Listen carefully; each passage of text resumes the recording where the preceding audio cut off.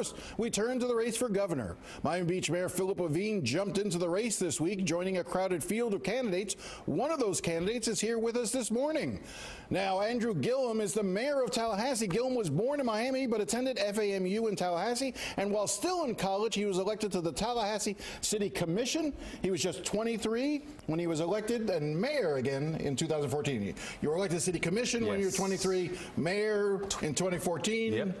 You're old now. No, you're not that old. Well, you know, actually, I helped start a group of young electeds between the ages of 18 and 35, and I aged out. It was such a sad thing to be a veteran amongst electeds at 30, 35. So I see this as sort of an introduction for folks, indeed. even though you're born from here. Yeah. So, talk about your roots here in Miami. Sure, yeah. I was born just a little bit down the street, area called Richmond Heights in South Dade.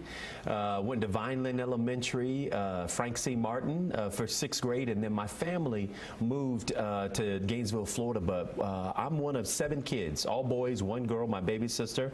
Number 5 of 7, the first in my family to graduate from high school, the first in my family to attend and graduate from college. My brother and sister came behind me and did the same at Florida A&M University. She did, and I'll tell you, I mean, one of the reasons why I'm real passionate about public education is because I know the role that a good public education can play in breaking the cycle of intergenerational poverty. But Miami, a lot of my formative years were spent down here. I've got more cousins than any of us can count, and Goulds, Perrine, Overtown, LaRanger, you name it. So I know this part of the state pretty good. All right, so why are you running for governor?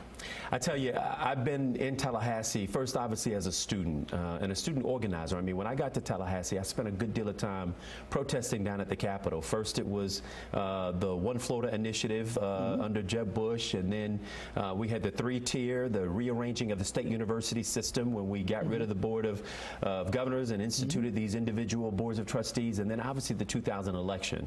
Those are sort of early years, but very intense levels of political engagement. Watching this legislature these last 20 years in the governor's office, particularly these last 7, where we've failed to expand Medicaid for 1.5 million folks. We've had a governor who's been a climate denier in spite of the very present and real threats that climate change presents for this area of the state, but for the entire peninsula. What we've seen happen with legislation like 7069, where you've got a wholesale taking of public money from public schools, construction dollars, which should be going to charter schools. Right. I mean, we've felt the impacts of this, and unfortunately, I think too much of these decisions have been only philosophical and not made in the best interest of the government. Let's talk about education. You brought it up a couple of times. So, you know, there is an argument that is often made that why should you trap particularly African-American kids who are in failing schools? Why trap them in those schools? Why not give them the option of being able to go to a private school with those dollars? Well, I'll tell you, what our first and fundamental commitment has to be to, no matter what side of the tracks folks are born on, what their parents did, they all ought to have access to a high-quality public education. And so to answer that question, I would say, why wouldn't we double down on our investments in public education? Right now, we have leadership in Tallahassee that refers to our schools as failure factories, our teachers as evil. We have one of the lowest starting pays in the nation. We have fewer dollars spent per pupil than almost any other state out there. And so, for me, it feels like a very is money the issue, though? Is it just about we need to throw more money in education? No, it's absolutely not just the money. It's also the system and the culture that we built there. So, for instance, I'm against high-stakes testing, which, by the way, don't tell us what our kids know, but how well they take a test.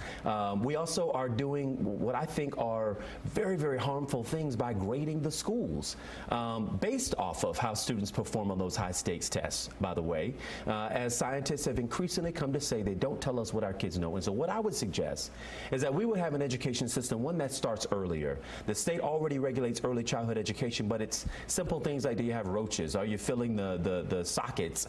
Whereas we know that over 90% of brain development happens over the course of human life between the ages of 0 and 5. Our kids are literally starting kindergarten ready to learn or not. 40% in this state starting not ready to learn. And guess what? That gap grows through their matriculation between kindergarten and high school. All right, let me get you. Obviously, I mentioned that Philip Levine officially entered the race. I think he's been running for quite a while. Sure. What is your assessment of your opponents, Philip Levine, Gwen Graham, and Andrew King? Yeah, well, all nice people.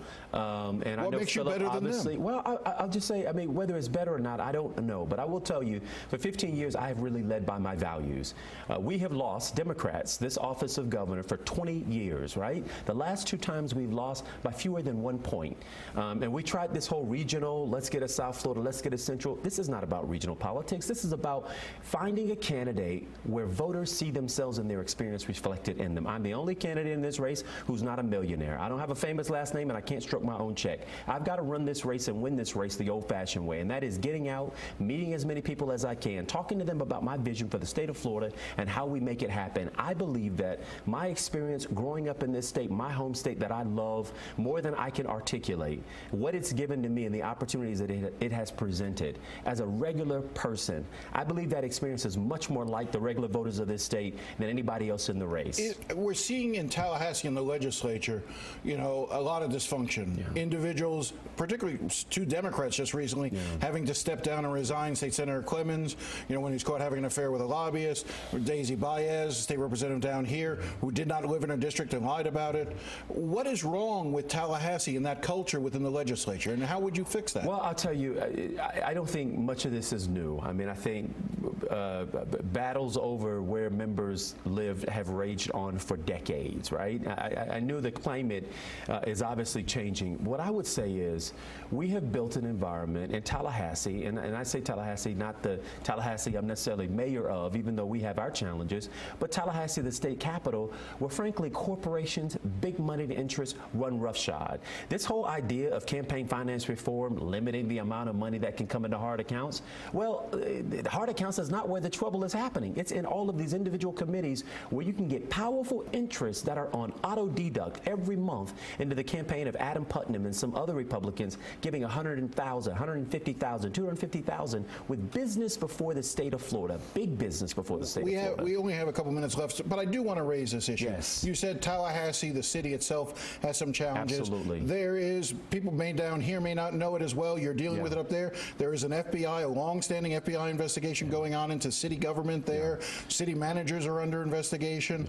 It seems to be far-reaching. You were in the unenviable position of having to say, I'm not under FBI investigation. Yeah. That's not a good look for a candidate. No, it's never a good look. And by the way, I am heartsick by having my community, where we have never even had an elected official or an appointed official in our government so much as found responsible or guilty of an ethics violation.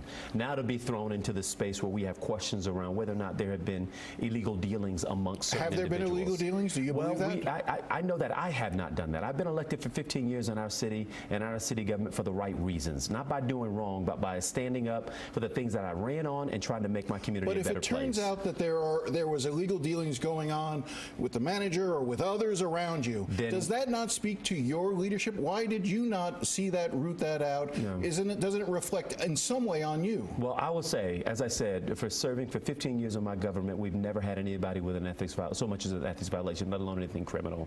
I don't know, and I don't want to get ahead of what we know. We know there have been, 15 or 20 or so subpoenas. They've involved other individuals and one elected official, unfortunately, not myself. My hope is that we ought to find out if there was something that went wrong. We ought to find it out, and we need to root it out, because our community, frankly, is too good of a community to have its reputation, its long-standing reputation as a leader on so many things soured by the actions of a few. And you're in this race for the long haul. I'm here for the long haul, man. You can stay, even though you talk about not being a millionaire, you've got a lot of rich candidates you're running up against. I know it, but we've got more individual contributors in this race than anybody else running. And you know what? I will take those numbers that that we can translate into volunteers, into activists, and the folks who will arrive with 5 other individuals at the poll any day. Listen, we're talking about maybe 1.3 million voters in total, right? And a number of these folks want to win the governor's race. They're motivated. They're uninspired by much of what we put in front of them. I had people this last weekend at the Democratic State Convention showing up with other candidate stickers on, taking those stickers off and saying, we're with you, Gillum. I didn't know you before. I hadn't met you, but you're the kind of candidate I want to get behind. That's why we're out running, and that's why I'm going to make my way over this entire state. Andrew Gillum, thank you. This is the first, so I'm sure you'll be back many times. We'll talk more about the issues as well. Absolutely. Andrew Gillum, thank you very much for your time.